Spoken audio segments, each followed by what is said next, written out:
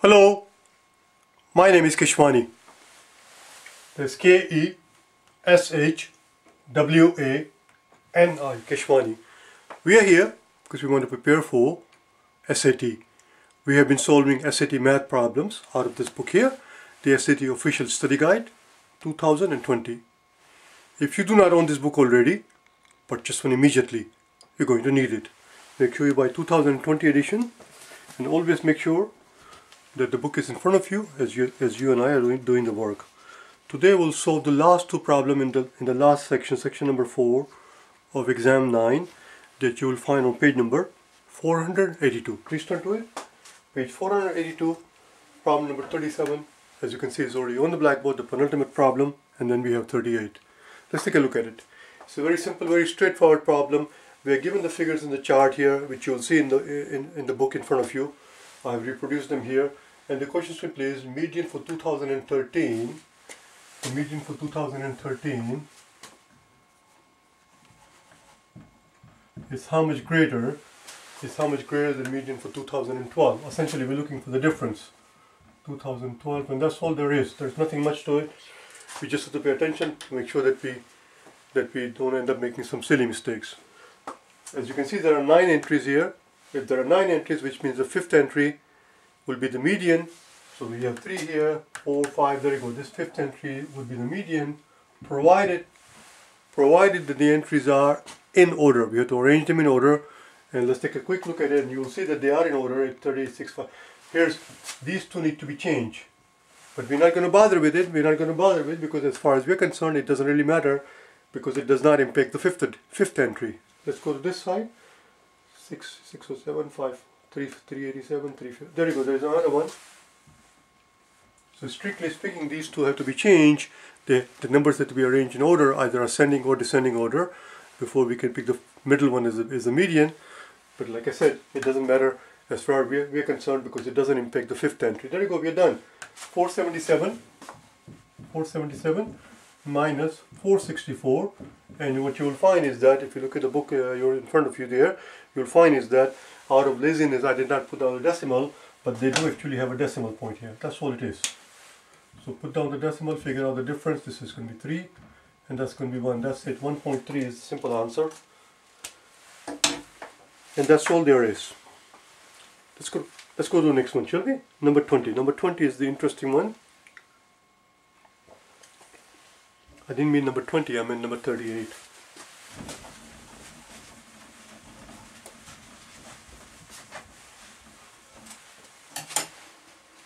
Number 38 says, oh, we are still dealing with the same table. And here's the question. We are told that 2012 was 13.5% greater than 2011. We know what 2012 is. 2012, which country? These are different countries. For Russia, the last one. Russia. So it's 247 here it says, but it's actually 220. It's actually 2012. It's actually 24.7. So we are told that 24.7 represents a figure that is 13.5% greater than the figure for 2011. So if we call 2011, let's call it X. And since this figure is 13.5% greater than X, then that means that this figure 24.7 must equal 100% of X plus another 13.5%. There you go. So this is one way of doing it. This is a very classical way of doing it. You pick up a calculator because you will need the calculator for something like this. You pick up a calculator, figure out what X is by dividing 24.7 by this number. Once you have the value of X, you take a look at the difference between the two and you find the difference to the nearest integer. They're looking for the nearest integer. So that's one way of doing it. Let me first finish writing the problem. So it says 2012 was 13.5% greater than 2011. We already know that 2012 is 24.7. And the question is, what's the value? What it actually says in the problem is that 2012 is k million k million greater than 2011. 2012 is k million greater than 2011, and the question is, what's the value of k? What's the value of k to the nearest integer? This is what we're looking for. What's the value of k to the nearest integer? So as we already went through it, the classical way, which is simply set it up one more time, you simply call this x 2011, so it's going to be 1.135x must equal 2012, which is this. Divide this number by that number, figure out what x is, which is 2011, figure out the difference, and whatever the difference is, you pick the nearest integer. Simple enough. If that's all you're looking for, then we are done. You can stop the video, you're done. I'm going to share with you, for those of you who are interested, I'm going to share with you what went through my mind, how I approached the problem, because this is not how I did it. There is nothing wrong with it. There is absolutely nothing wrong with it. If this is the way you want to go, as I said, you're done. But let me tell you what went through my mind. You might learn something out of it. So again, we're looking for the nearest integer. Remember that. Okay. Now, I'm just going to start from the very beginning as I read this thing, what went through my mind. I hope that you understand. I hope that you know that 1 is 4% of 25. And if you didn't know that part, this is the starting point. If you didn't know that part, I'm going to make it even easier for you. Let's start with the fundamental. Let's start with the very basic. Let's start with the very basic. Multiply both sides by 4. And now you will see immediately that it makes sense.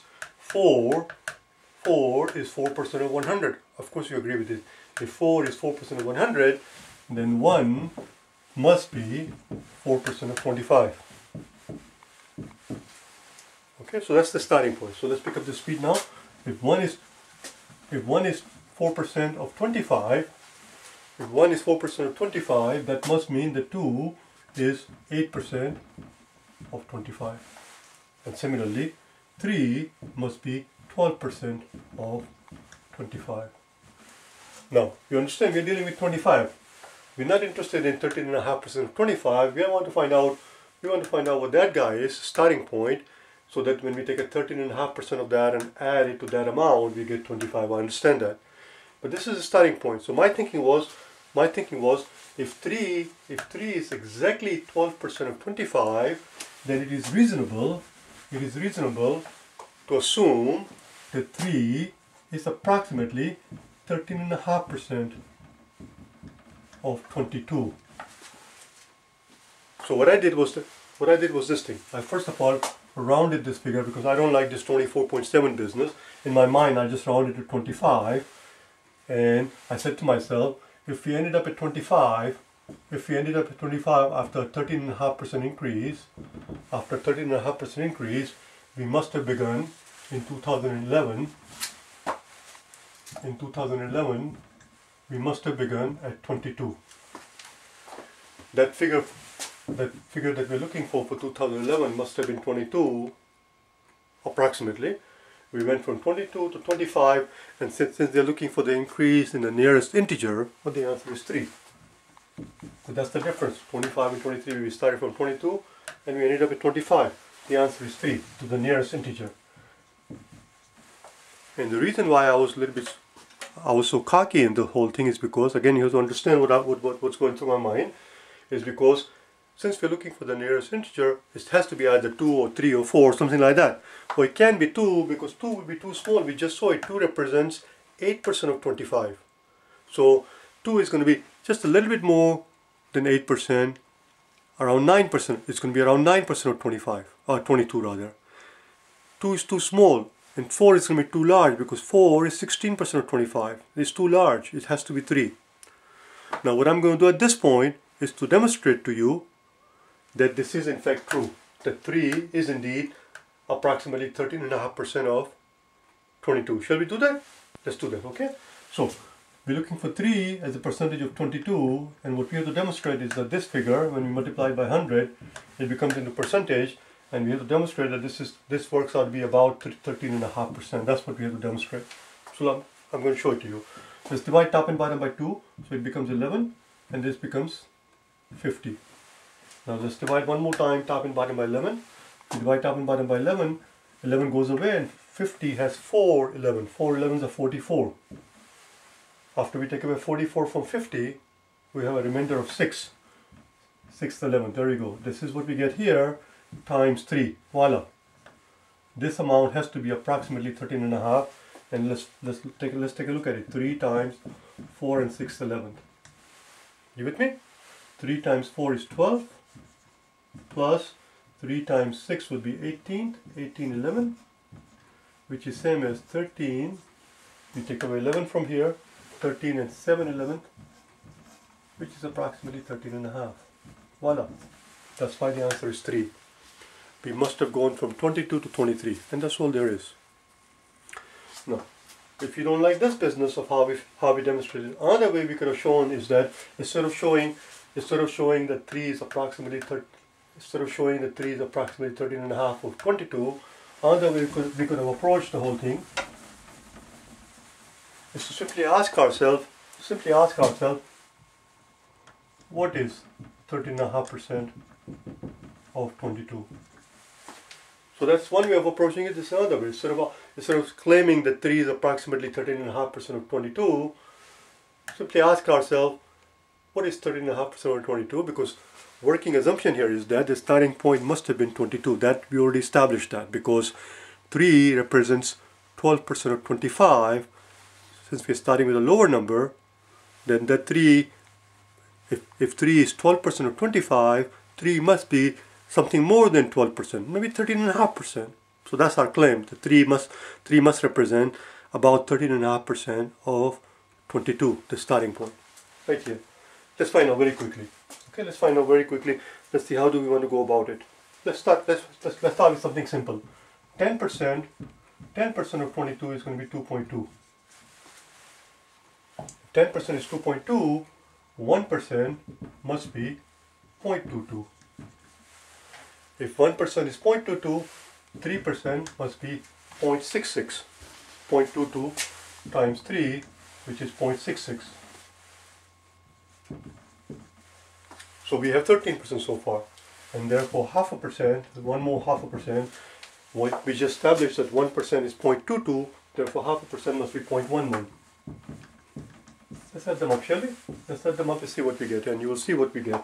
We get here 7, 6, 8, 9, there you go, 9, there, voila, what do you know? What do you know? It turns out that our claim was that 3 is approximately 13.5% of 22. It turns out that 2.97 is exactly 13.5% of 22. So 3, we're not that far off. The answer is 3. Another we could have demonstrated, I'm going to erase this part so I can continue this part here. Now again, in reality, if I were doing it, and that is correct, that's how we speak, if I were doing it, that is the proper English, that is the proper grammar, because it is a hypothetical situation, not if I was. If I were doing it, I really wouldn't have done this precise calculation. Let me show you how I would have figured out what is 13.5% of 22 right here. 13.5% of 22. So 10%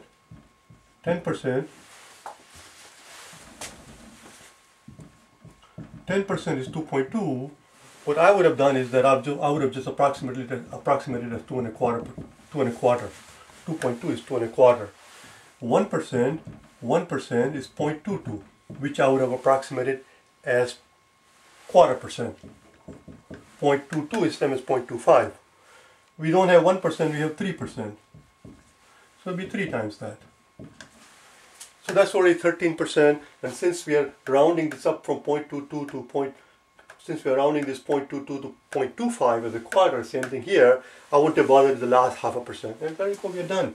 2.25% and 3/4%. 2.25 and 3/4 is 3. 3/4 and 2.25 is 3. So no matter which way you look, it always confirms our gut feeling that if 3 is 12% of 25, and there is no if about it, because it is a fact, 3 is 12% of 25, because one 1 is 4% of 25, 2 is 8% of 25, therefore 3 must be 12% of 25, then 3 should be approximately 13% or something a little bit more than 12%, about 13%, maybe 13.5% of 22, because we're starting out with a difference of 3 from 22 to 25. That's all it is. That was the end of it. That's how I approached it. I don't know what you got out of it, whether you found it interesting or whether you thought that I'm cuckoo. It's up to you. I'll see you tomorrow. Okay, if you're in for more insanity, I'll be here for the next dose, where we'll start the new exam number 8, I believe, is the next one, because they're going in reverse order from 10, 9 to 8. We'll begin this tomorrow. If you wish to get hold of me, you can always get hold of me at keshwaniprep@icloud.com by sending me an email at keshwaniprep@icloud.com, or you can simply visit my website at keshwaniprep.com. All right? Bye now.